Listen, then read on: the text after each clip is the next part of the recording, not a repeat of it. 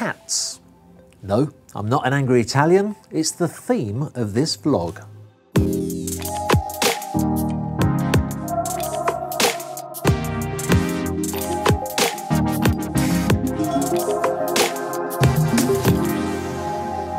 When I first became a yacht broker back in 2006, it seemed almost impossible to sell a catamaran. Nobody wanted them.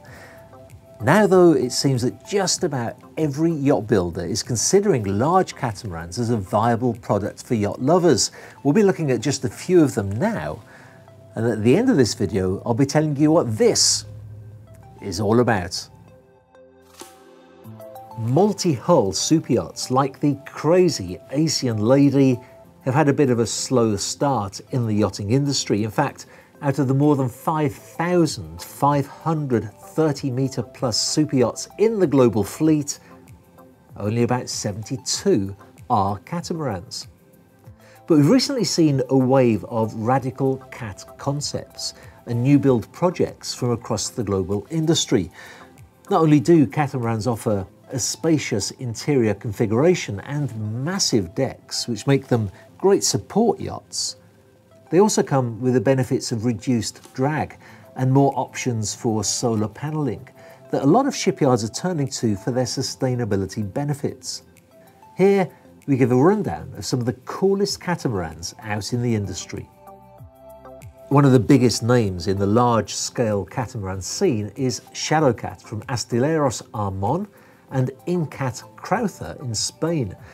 Now, built as shadow vessels to carry tenders, toys, crew and sometimes guests, the Shadowcats are serious ocean utility vessels with massive volumes and some crazy toys.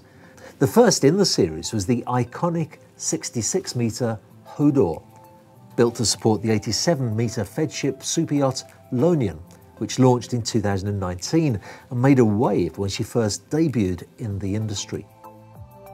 Hodor has a dark grey hull with orange stripes that are matched by all of her tenders and toys that include a 17-metre chase boat with 4 high-performance 7 Marine outboard engines, an EC-145 helicopter, 2 quad bikes, a speedboat, 4 other tenders, jet skis, and on top of that, a scuba compression chamber, a hospital, and enough space for 20 crew. All in all, Hodor is a power machine with 2 cranes on her aft deck and enough space to carry 5 tenders and leave room for the helipad. After Hodor, Shadowcat launched Wayfinder in 2021 and then Nebula in 2022. While big catamarans have been their bread and butter, this year they've unveiled a 24-metre concept in collaboration with the submarine builder Triton. The punchy all-rounder has a launch and recovery A-frame crane on her aft deck, designed to lift a sub out of the water. In April, the duo then unveiled a 50-metre version in collaboration with Tilburg Design of Sweden that can launch and recover Triton's larger sub-series, as well as host a crew of 10 and a helicopter. Before we move on to the next builder, I really must say a very big thank you to Superyacht Times. I've always wanted this channel to be more than just a channel showing you yachts that are for sale. I also wanted to be able to keep viewers up to date with what's going on in the industry, and Superyacht Times have their fingers so closely on the pulse of the superyacht industry. It makes them the natural partner in helping me to prepare information like this with all the images, all the information that I can give to you. As a matter of fact, I'll be linking to a Superyacht Times video at the end of this video, and there's also a link to their website in the description below. A relative newcomer to the catamaran scene is the Australian shipyard Silver Yachts, which has just delivered its first catamaran as part of its new Space Cat series. The 36-metre superyacht has been designed by Espen Oeno and features the shipyard's characteristic silver hull and rugged aesthetics. Designed as a more environmentally friendly option, the yacht has a lightweight, low-resistance hull form and is expected to hit top speeds of more than 20 knots. Let's take a look now in Italy though, where a couple of very different cats are currently in build.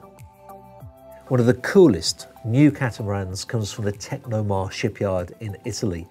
Designed with input from lateral naval architects, the 44-metre project Innovation is set to be one of the most radical catamarans in the global fleet when she's launched in 2023.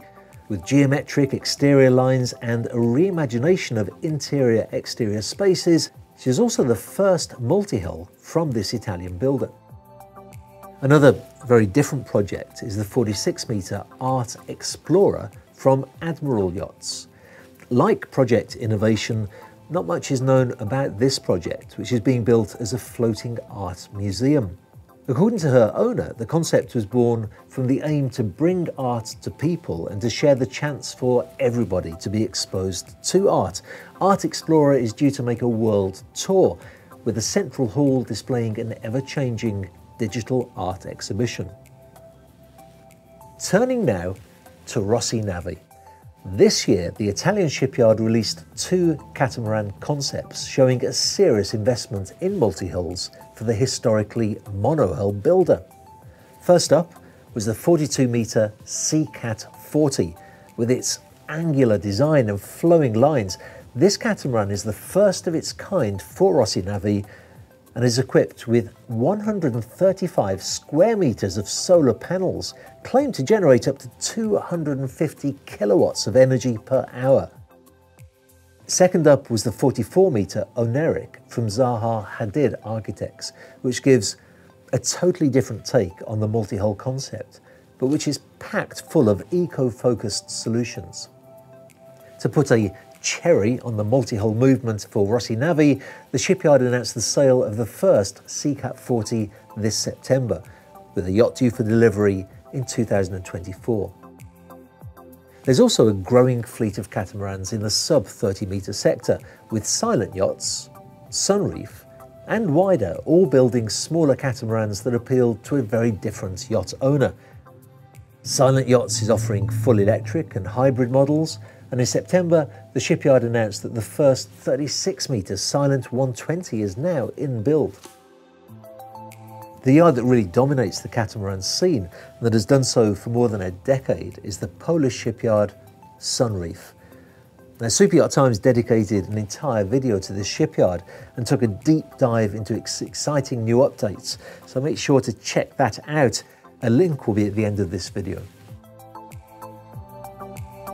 Well, at the beginning of this video, I showed you a brief flash of me in a bathtub.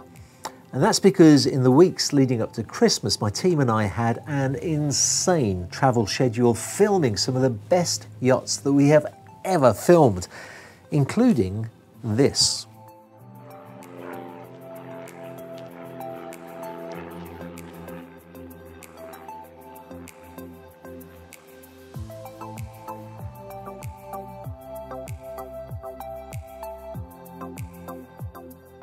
The 191-foot Trinity yacht, Unbridled. We've already filmed that once in a boat show, but it's such an extraordinary charter yacht that I wanted to produce an amazing charter video for it. We hired a seaplane, we interviewed the chef and sampled their cuisine. I was taught how to go diving, and I actually went diving with the sharks. We wanted this to be the greatest charter video ever produced, and it will be published this Sunday. I'll put a link to that video in the description below as soon as it's available, but I should tell you that that video will be on the Yachts for Charter YouTube channel, not on this channel, the Yachts for Sale channel. So in the meantime, why don't you go over to the Yachts for Charter channel, subscribe to it, click the bell icon so you get a notification, because the video that we produced of Trinity is absolutely sensational. You won't want to miss out on it.